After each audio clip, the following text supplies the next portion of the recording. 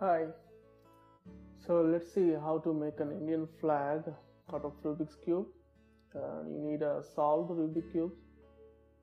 The cube has the four colors of Indian flag: white, blue, saffron, and green. Let's make the blue side as facing and white as top. So make the top one turn, so the saffron is in position.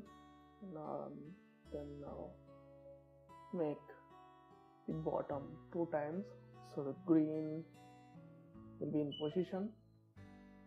So now we have matched up three colors. Now we need to bring down the white from the top.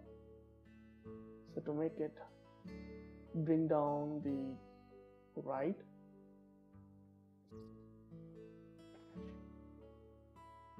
and put down the middle layer, bring it back,